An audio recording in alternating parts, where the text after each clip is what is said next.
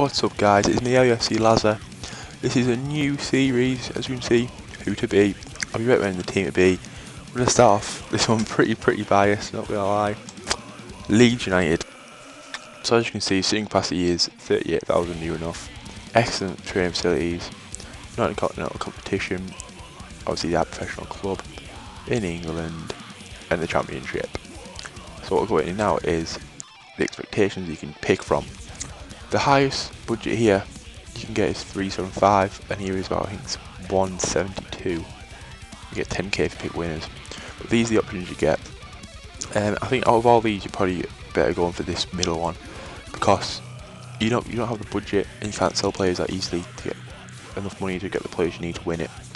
And I think playoffs is pretty easy. I think maybe second place, third place is something achievable, unlike you're doing this season. But yeah, we've got a good team on here, and the team performed very well. This is obviously the team report you get from the first bit. Strongest forward, Becchio. Midfielder, Juve. And defender, Pierce. I disagree with this. I mean, I think I would add more to the defence before I start adding strikers. Obviously, you have David Sommer, McCormick, Varney, Juve can play up front, and Becchio. So I don't really think that this is you need to buy someone from this position. So it's always up to you.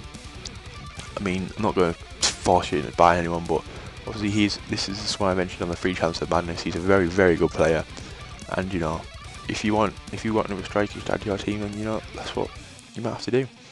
Now we're going to go on to what I would do formation wise. 4-4-1, 4-4-1-1. I'm got confused then. Is what I would do. As you can see, this is the starting lineup here. Only I'm just going to run through the subs. Ashdown, obviously, second keeper.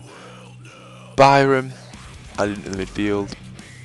Pugh, who's been overlooked this season, but he's a very good player. Jury, Brown, and Trubka. He's just there because I couldn't put Giznobo in right now because I didn't know that was Crackwell with him. I put Rodolphin, but I didn't know what was going on. Why it's like that. Well, here we go. As you can see, Kenny in goal. He's a very good goalkeeper for this level. Aiden White got youth on his side. He's very fast. Overlooks moment, but you know he's good. He's a good player. He's overlooked in the real squad, but you know.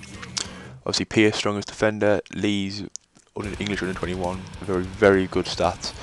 He always goes on in a bit like be worth a lot of money, so I always cash him in and get some better players. Well, not some better players, but players of the same caliber, and I get 2 for the price of him. Peltier, obviously established right back. Right mid Green, left mid Juve, Norris and Austin in the middle. Brown will probably swap in for Norris, and then kind of work around that. McCormick in the attacking midfielder role solely because he's got a nice bit of pace, so you can set the channel so you can run up here. But yeah, add a bit of support with Becchio if Becchio holds it up. But Varney's also capable of doing this, and so is Juve, so you know, yeah, that choice. But obviously, as I said, you have Sommer. Basically, if I was doing the formation, I'd only use Sommer and Becchio for these bits.